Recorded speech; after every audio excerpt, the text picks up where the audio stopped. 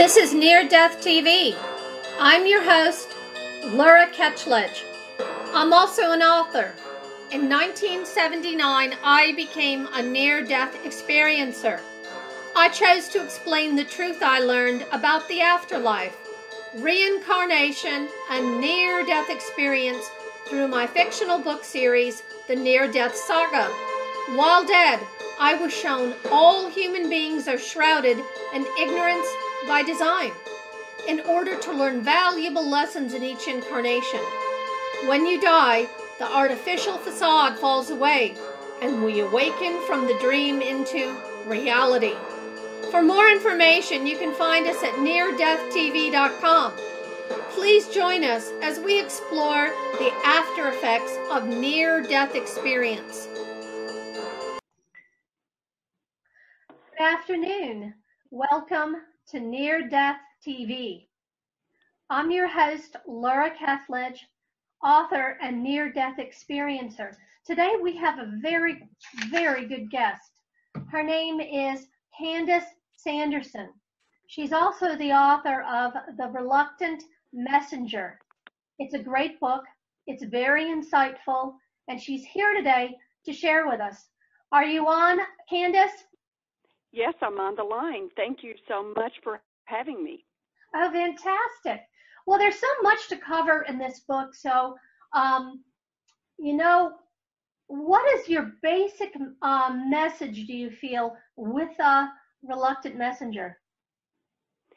Well, the Reluctant Messenger pretty much tells who I am, because I was very reluctant about this journey. I, all of a sudden, in August of 2013, started channeling messages from beyond. And it was, as a psychologist, it was quite surprising for me. But after a while, I learned to really embrace these messages. And I guess the overall theme from the book is we are not alone. Everything is energy. There's so much more to life than what our physical bodies are and what we measure. I was able to communicate with so many different non-physical sources, and it was just wonderful to realize there's a whole team of non-physical helpers out there ready to help us. So the overarching theme of the book is really, really one of unity. And on those days where you feel like you're lonely and there's no one else in the world, guess what? You're not alone. There are helpers there to help us and guide us all along the way. Well, you know what I like best about your book is that this is a positive message. Candice, I find you very intelligent, articulate, and I think most of all, there's a lot of bravery to come out of the closet and try to explain something that's almost the unexplainable. And another thing that I want to say is that, you're an educated professional woman. Was this a big gamble in your life to write this book? Did you feel that at all? Yes, I kind of chuckled when you mentioned me and you said bravery, because, as a psychologist, I only believed in what you could measure with your senses. If you couldn't, feel it, touch it, smell it, hear it, it didn't exist. And all of a sudden, I'm confronted with this message that just drops out of the blue while I'm driving to work one day. And immediately my training as a psychologist came in, and I thought, okay, that's it. I've lost it. I'm psychotic. I've gone crazy. And, it's like, no, I knew that wasn't true. But I was so reluctant to accept it. But the messages kept coming and coming. And I just felt like I needed to really speak my truth. Even though I realized there might be others in my profession who would roll their eyes at me and think, she has gone off her rocker, but that is not what happened. I've been so blessed because so many people and a lot of professional people have embraced the book. So it made me feel that I had really done the right thing by not worrying about what other people might think about my experiences, just speaking my truth from the heart. I like that. I like that very much. On Near-DeathTV, this show is focusing on the after effects, exploring the after effects of near-death experience. What kind of parallel can you draw from your experience that is similar to a near-death experience? Well, I have one entire chapter in my book that talks about time, for example, and how time works. And the messengers in that chapter, I talk about how the messengers actually compared some of my experiences with near-death experiences. And it's too detailed to get in over an interview, but let me just tell you that the messengers explained to me how it was possible and how an actual near-death experience can occur.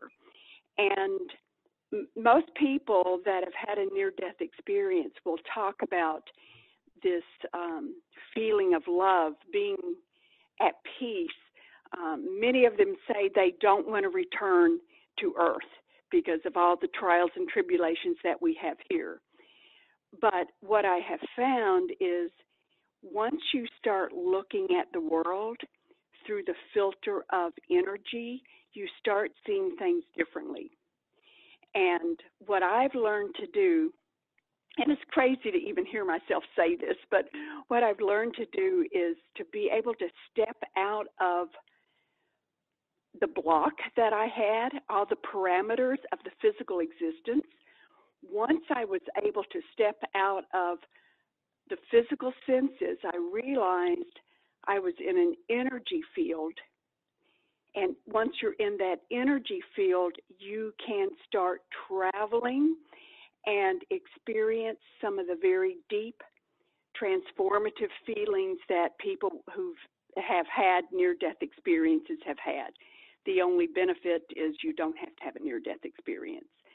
But everything is energy. There's this continuum between where we are now in the third dimensional reality, but the continuum goes all the way up to source, to enlightenment. And as we learn to use our energy bodies differently and we start expanding, we can actually access those states that people had during NDEs, but we can access them intentionally. Like I can never go back to what I was before, just what I thought I was before my physical body, because there is so much more to life than that. We never die because we're energy. We, quote, air quotes, we are soul, we are spirit, we are pure energy. And using that pure energy, we can get into such expansive states that we can be so much more than what we think we are. Yeah, I get that. So was your catalyst because of an out-of-body experience or astral projection? Was that your way towards, getting educated and experiencing non-physical reality? Well, growing up, I have always been interested in the non-physical. My mother had what we called a lot of ESP, but I was never psychic. I never had any kind of talent in that area.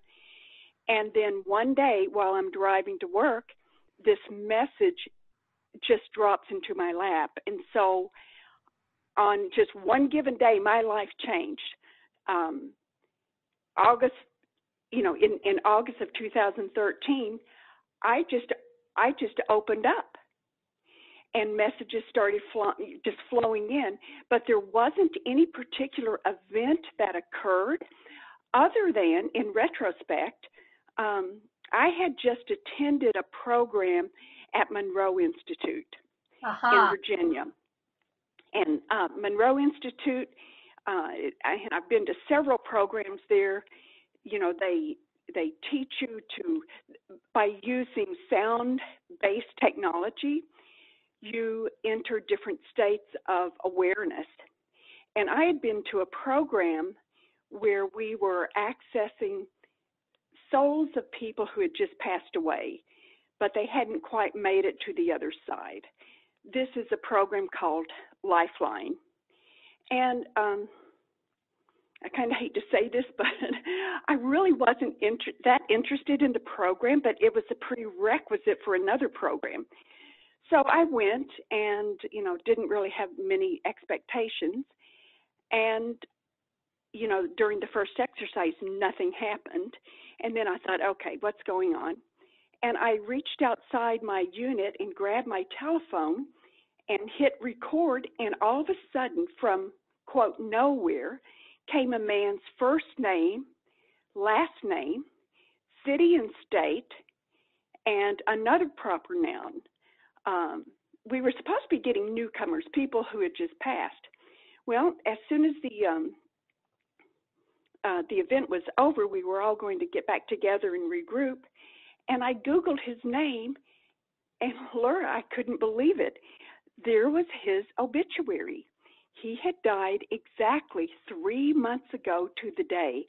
I had his name, first name, last name, city and state, and then that other name that I had, I knew it wasn't his name. It was the place where he had worked.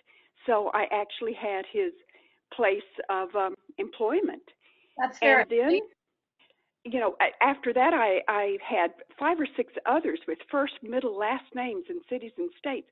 But what happened at that program is I had a transformation. There was a tipping point where I no longer believed in this. They became knowns instead of beliefs. And I, you know, in retrospect, that is what changed me. So 2 weeks later, I'm driving to work, and all of a sudden, I am just wide open to receive messages, and I've been receiving them ever since. Well, I think that's fascinating, and I'm really on the same page with you, Candice, because as you know, and we've spoken before, I'm a near-death experiencer. So I had my accident in 1979 and stayed in the closet.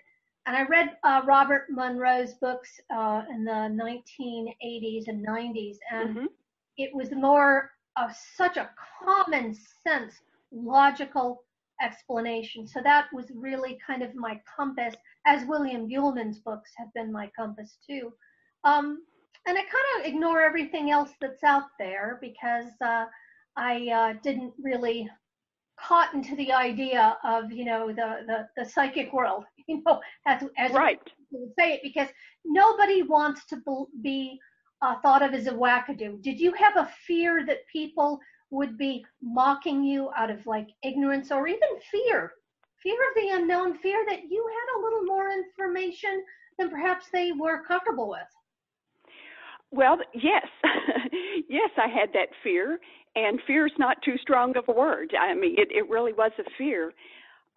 For me to put my personal life out there as a professional, as a psychologist, these things that have happened to me, I knew that there were going to be people that didn't understand this.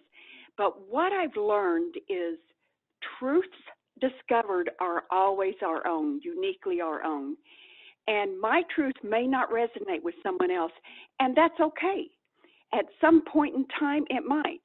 Now, being interested in these kinds of phenomenons, what I would do sometimes at work during lunch is I would mention something about energy or energy medicine or using, you know, some kind of energy healing technique. And and I was working at a school system. I retired 1.5 years ago, but when I retired, I was working as a school psychologist. Sometimes I would mention, you know, what I did, and I would see people literally roll their eyeballs. And it's like, that's okay. Very disrespectful. That is very disrespectful. But no, what was great about it is I went ahead and spoke my truth anyway. that's okay if they want to feel that way. But some of those eye rollers would come to me afterwards. Sometimes it would be a day or two. Sometimes it would be months later. And because what I said to them resonated with them, and they wanted more information. So it showed me that when I was fearful of what others would think of me, it really doesn't matter, because if you're ready to hear the message, then you're ready to hear it.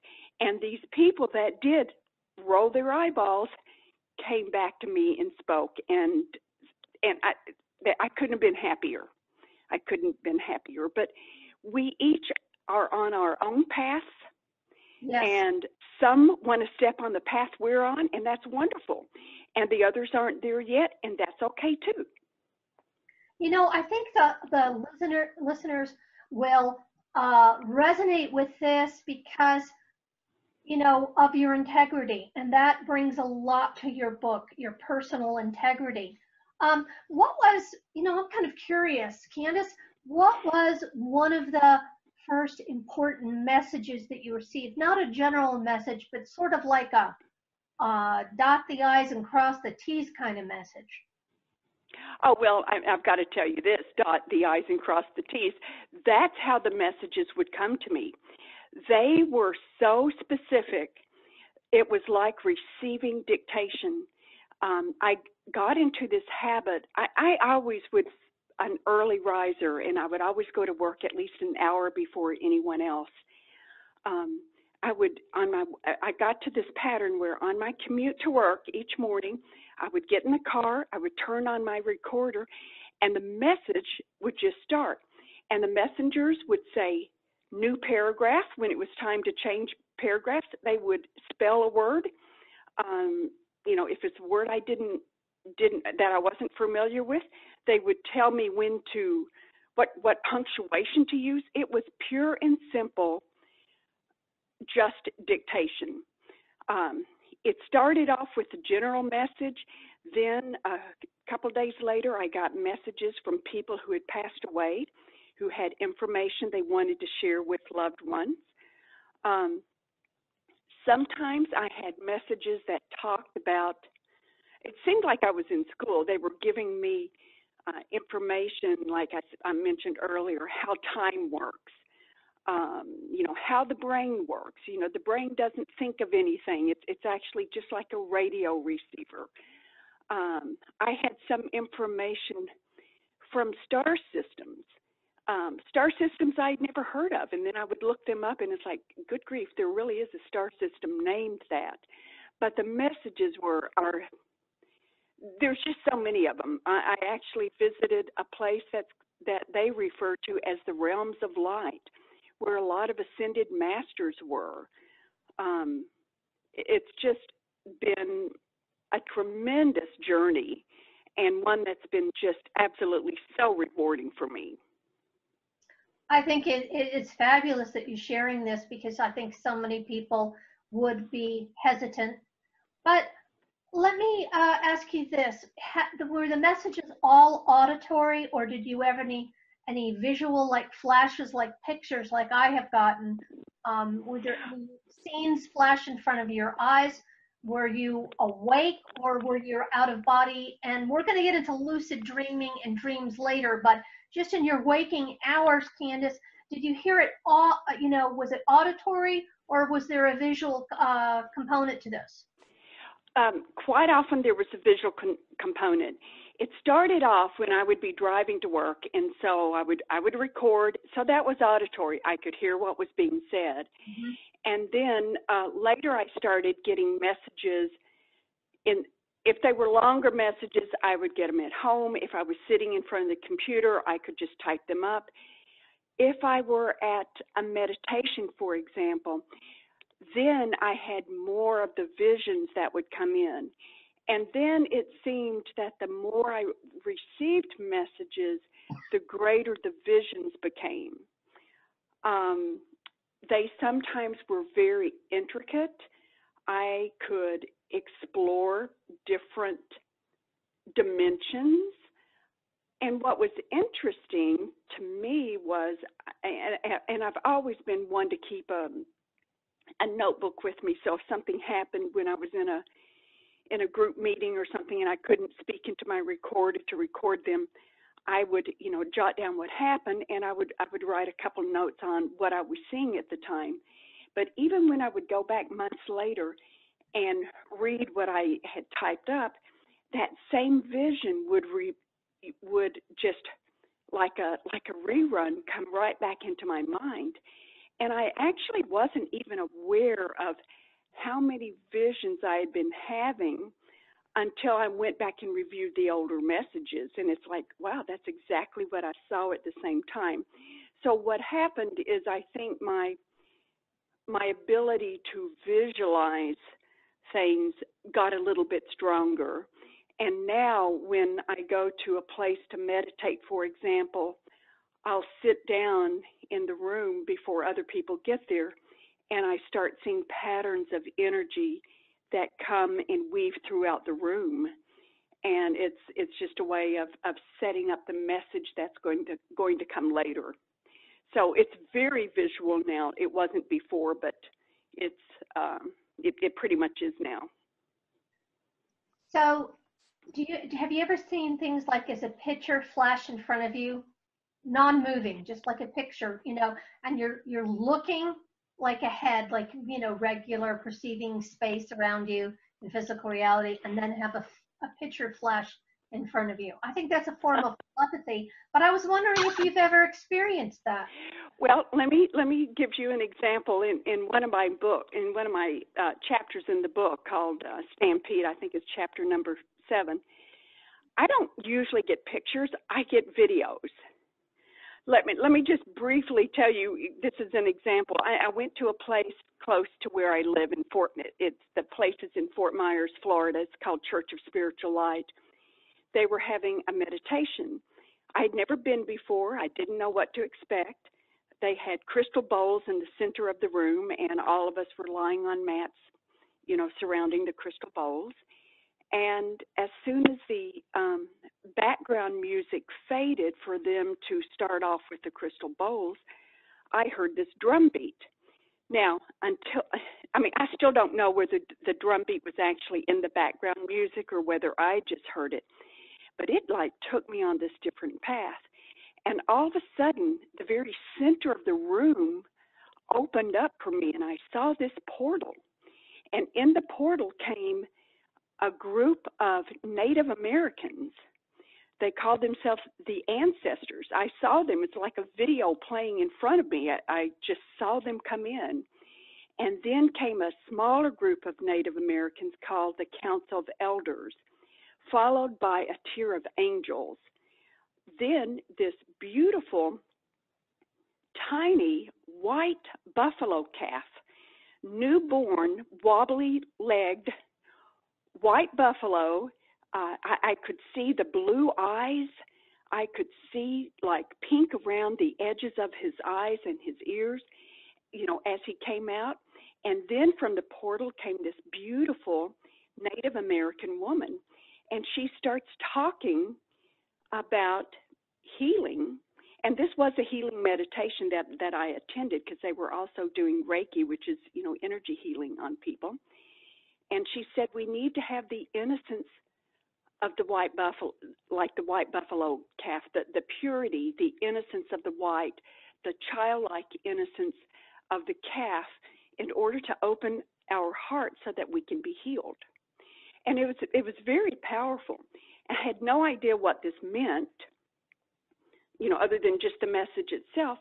And when the event was over, Reverend Bledsoe, the minister there, asked me if I had ever been to the church before, and I said no. Now, this is not it's a church, quote, in a strip mall. It's only one large room. She then went on to tell me that they had a healing bed in the back of the room, the back of the church, that was a portal. And she said next to the healing bed is a picture of white buffalo calf woman. Now, she is a legend with the Lakota Sioux. But at this time, me being from Paducah, Kentucky, I knew nothing about her. She was not on my radar whatsoever. But I finally realized, oh, that was the woman who came in with the buffalo calf. And then Reverend Bledsoe said on the other side of this healing bed is a painting that one of the Reiki masters had done. It was called, I think it's called Ode to the Masters.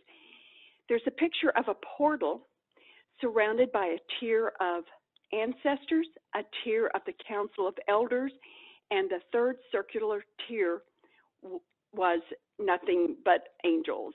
It was as if I had stepped into that portrait. So these are the kind of things that I get. I don't get pictures. I get videos. I end up reading the energy of the room and everything that takes, sometimes everything that's taken place in that room. So that's kind of an example of what happens with me. It's very interesting, very entertaining. I go home and learn so much about the world that I didn't know before, looking through my own eyes that are guided by these non-physical beings, these beautiful guides. Well, Candice, I find your experiences beyond unique and very specialized. You have incorporated them into your book, The Reluctant Messenger? Yes. That's fantastic. How is the book set up? What stages of your journey did you document throughout your book? Well, it was interesting because I've had so many experiences, and, I've always, been really good about writing them down. So I had this manuscript that was hundreds of pages long. And then I had a group of messengers who referred to themselves as the muses within. And they told me I would be writing a book. And I thought, what? I don't want to write a book. They said, yes, you will be writing a book. They told me that it was already written in their realm, and they would help me bring it into the earth realm. And I thought, okay. I remember sitting down at my computer. I've never written a book. I don't know how to write a book. And I'm getting ready to pull in all this information. And I'm thinking, oh, I guess I have to start with the title. And I didn't have a title. And the messengers had said, if you're writing and you get stuck, that's because the energy's not flowing. You're not using your heart. You're using your head. Get up, take leave. So I thought, okay, I'll do that. I got up, started walking around a little bit, and all of a sudden my title came, The Reluctant Messenger, Tales from Beyond Belief. Because the tales that I tell are beyond most people's belief system. And they actually helped me pull together the material into different chapters, because so many of the chapters are so different from the others, because my experiences have been from communicating with people who have passed over, to learning about time, to visiting ascended masters, and actually witnessing creation. But not all of my experiences are in the book, but certainly enough of them to make a book full.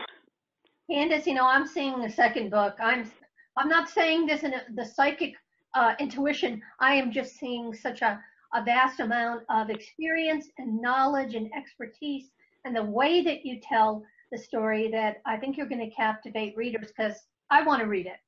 I purposely did this interview before reading your book because I think it would give me a different target question, what I was going to get out of your book.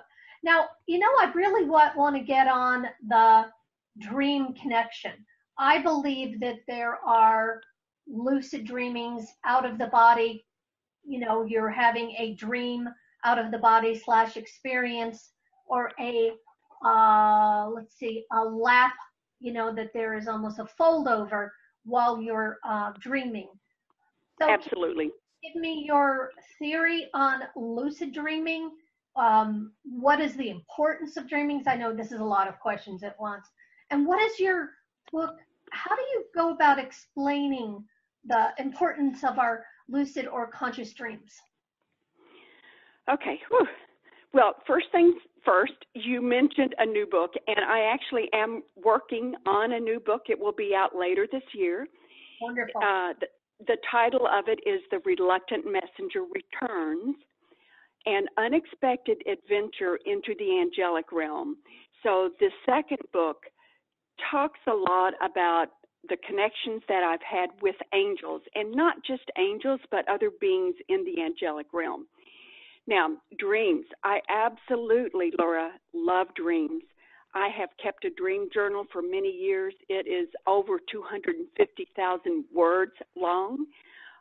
There's even a chapter in this book called I Dreamed a Dream, and it's all about dreams. My mother, for example, I mentioned earlier, she had a lot of ESP. She would have these dreams, and I can remember one day I was home from college, and she woke up and she told me this dream. She said, I dreamed about Jana. Now, Jana's my sister, older sister. She said, I'm changing the name, and I didn't use the name in the book. She said, Mama, Mr. Gregory is with me. And my mother told me that, and I thought, that's kind of strange. Then that afternoon, when the evening paper came, we saw Mr. Johnson's obituary. He had died suddenly. Now, my sister had passed away like 2 or 3 weeks before from a car accident. Oh, I'm so sorry. And so here is, well, thank you, but here is my sister coming to my mother and saying, Mr. Johnson's with me, and there's his obituary. And I could not wrap my mind around this. I mean, I knew it wasn't just a dream. Like, how is this possible? How could this happen? Now, years later, I've learned that that is what's called a visit or a visitation. Yes. Where those people from the other side will come into us. And why are dreams the most common entry into from the non-physical? Because we don't judge it. Our egos aren't involved when we dream. When we dream, we'll walk through walls or fly, and we don't say, wait a minute, we can't do that. We can't fly. We can't walk through walls. No, our judgments and egos are set aside. So it allows whatever happens to happen. And because we don't stop and question the event, it just keeps running its course without us interfering. Now, dreams are a stepping stone, or can be, for those who really want to expand their awareness. And one way to do that is exactly what you were talking about with lucid dreaming. Learn to wake up during your dream. Now, many years ago, I live in Florida now, but when I lived in Kentucky and I was working as a clinical psychologist, I would work with a lot of children that had nightmares or night terrors, and they were petrified. And I would, without really knowing what I was doing then, as far as the energy goes and working with dreams, I would tell them, stop in the middle of your dream. And back then, I didn't even know what a lucid dream was, but I told them, you've got the power. So if that monster is coming towards you, you just stop and you look at him and you turn him into, a puppy dog. Turn him into something else. And these children, some of them were as, young as 5 years old. They could do that. For us as adults, it takes longer. It's not as easy for us to achieve that. But that's just a wonderful way to start stepping into the world of the spiritual world, is through those dreams. And keep a dream journal. The messengers have told me to go back and review a dream that I've had sometimes 15 years before. And I have my dream journal online. I get in and I search it and find out what the dream was. And then they'll give me a different interpretation of the dream.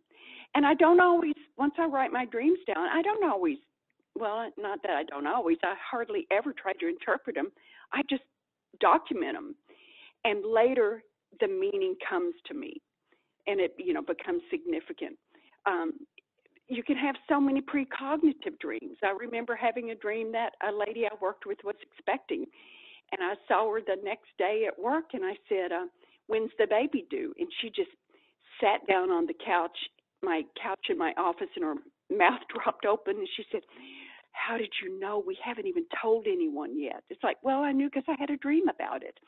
But dreams are so important because that can be the key to unlocking awareness.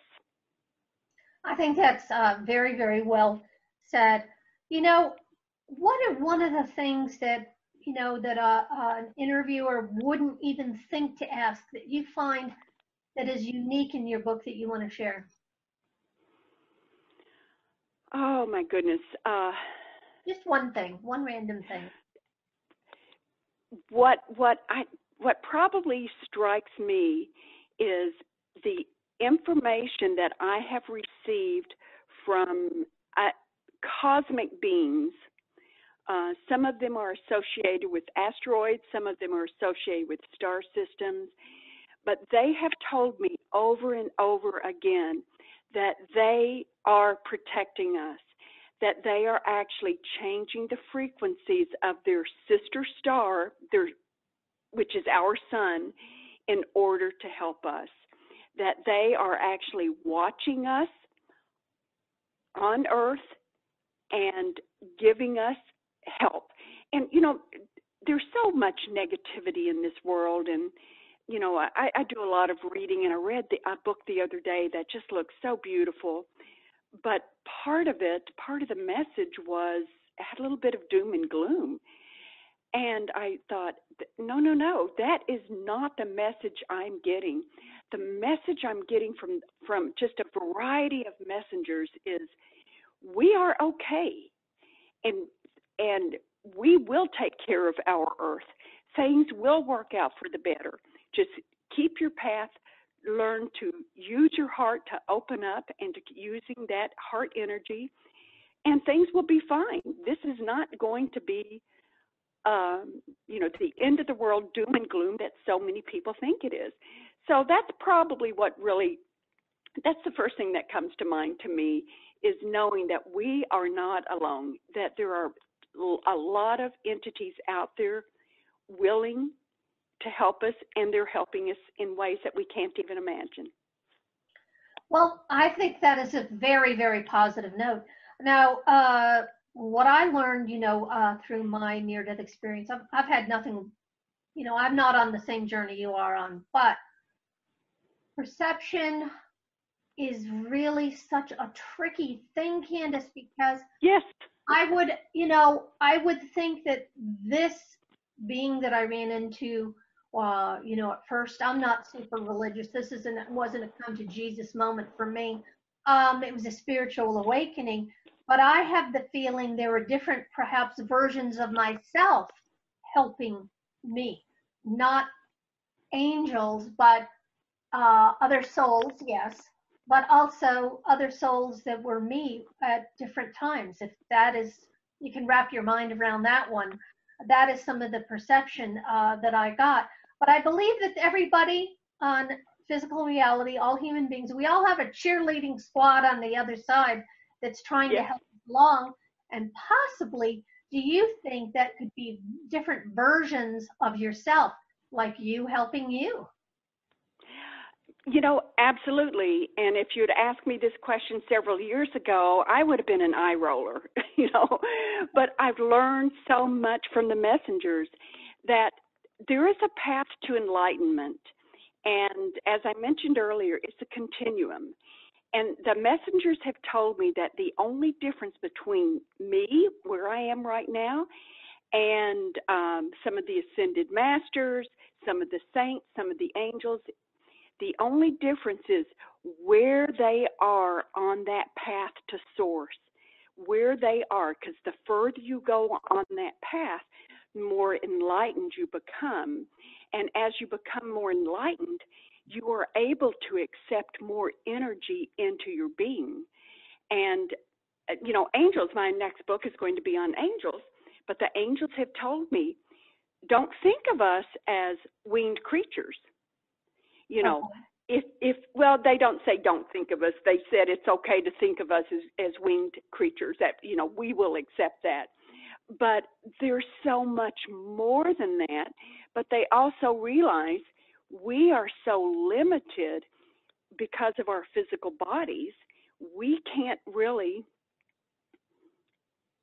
accept a lot of energy frequencies into our system without actually causing some physical damage.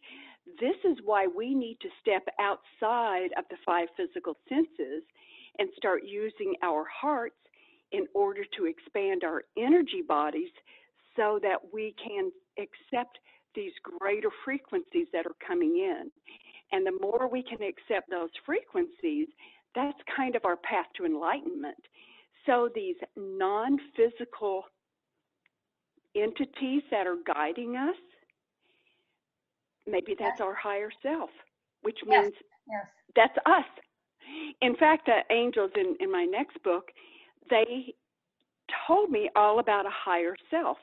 And the higher self is that connection, because the angels won't interfere in our daily lives unless we ask them to.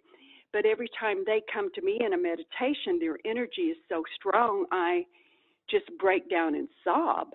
And it's like, if they were with me all the time, there's no way I could function. I couldn't even drive a car, much less, do any kind of worthwhile work.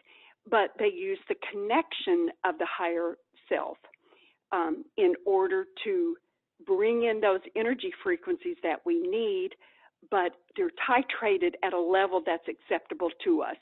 So are we part of the continuum? And as we go on that, we're gathering more aspects of ourselves? Absolutely, that makes perfect sense, until we all become one. Yes. And if there's unity, we're all one anyway. Yeah.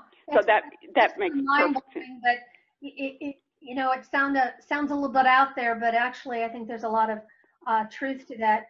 My experience have been, fragmented and random, and I am no psychic, but because of my near-death experience, because of going to source even for those few minutes, it was my game changer. And one of the reasons that, led me into taking my paranormal experiences and putting them in fiction, because I didn't have your courage. I wouldn't say this happened to Laura Kethledge till much later in life. So, I'm 60, I can wave the freak flag at my age. It's okay. But have a little humor with it, a little humility, and to be humble. I think that's kind of the key, because it can be really overwhelming. Well, it can, but, I just was at the point where I guess I really just didn't care. And I knew that there were people out there that needed to hear something from me. And, some of them did. And like, for example, the book, I cannot tell you how many people contact me each week on how my book has really affected them and helped them. It's so interesting, because each person seems to take another, a different piece out of the book that was important for them. And just the fact that this has helped people to the point where they actually search me out on, Twitter or Facebook or, LinkedIn to find me, it's just remarkable. I have a YouTube channel, which is very uncomfortable for me. I have like over 50 videos. Well, please tell us how people can get in touch with you. What is your, tell us your YouTube info. Well, just go on, just Google Candice Sanderson and you'll find me. Or you can go on my website, which is Candice with an I, Candice, CandiceSanderson.com. And you'll find my blog, and my blog will have a link to the videos, or just Google Candice Sanderson and you'll see all these videos. But this is part of my role as a reluctant messenger. You know, they kept telling me, no, you've got to be this messenger. And I am so uncomfortable in speaking. It's one thing writing a book, okay, but then in speaking about it in front of people.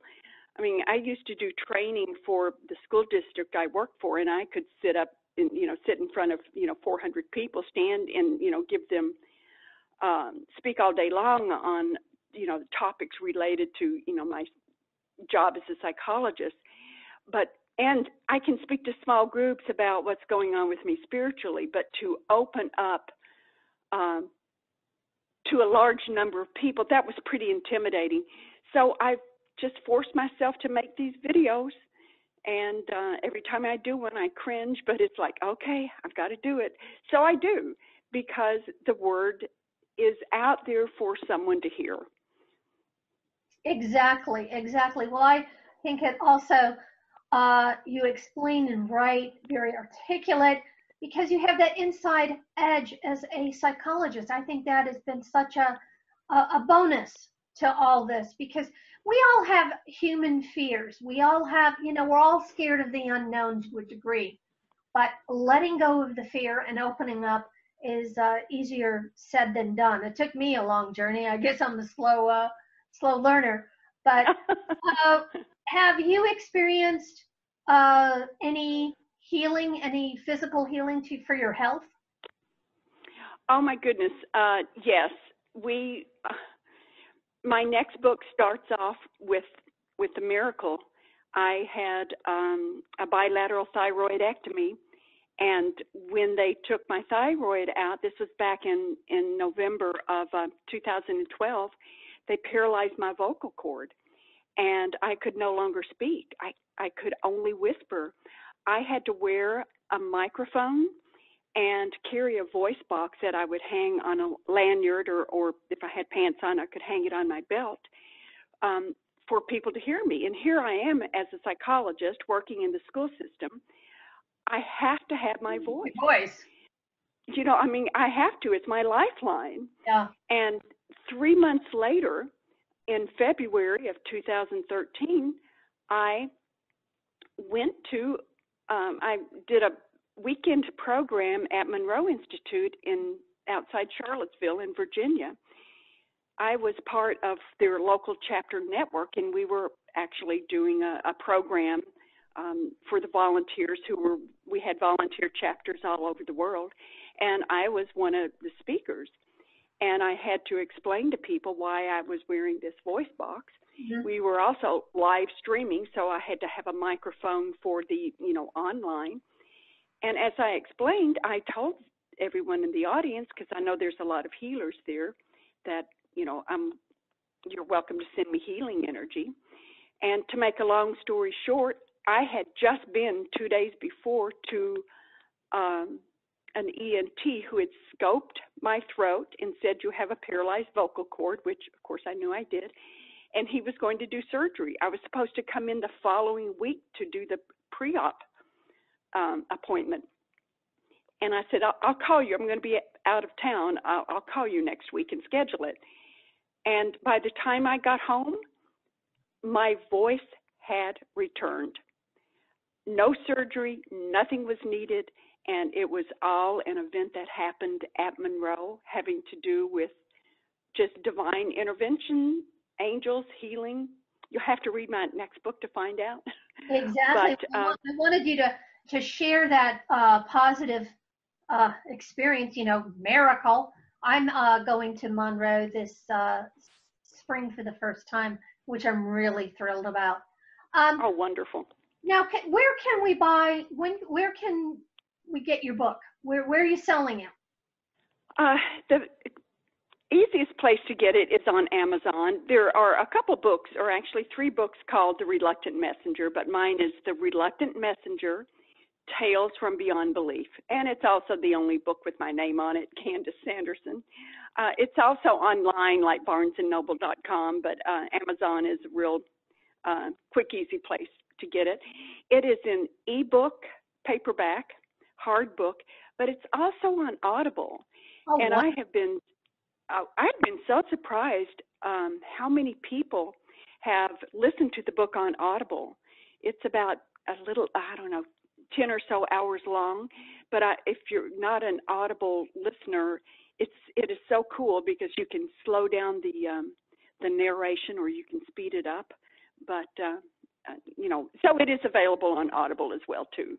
Oh, I think that is really wonderful, and I like your message. Now, can you mention your website and blog again? Yes, the website is www.candicesanderson.com. And on the website, you'll see there's a tab that says blog.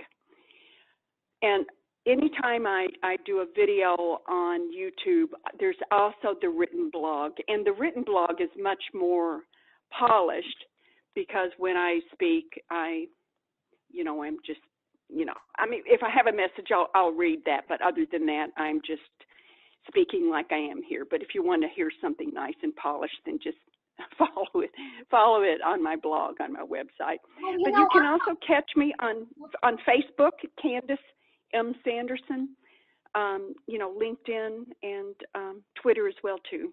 Well, that's wonderful. I'm a big believer of an unedited interview because I think you get a natural flow to the conversation. And this has been a terrific conversation with Candice Sanderson, who is the author of The Reluctant Messenger. This is a must-read or must-listen-to book. I want to thank you so much for being on Near-DeathTV today, and I've had a wonderful time. So I'm going to end this show now, and I look forward to my listeners joining me on the next show. Great, and thank you so much, Laura. I had fun. Thank you.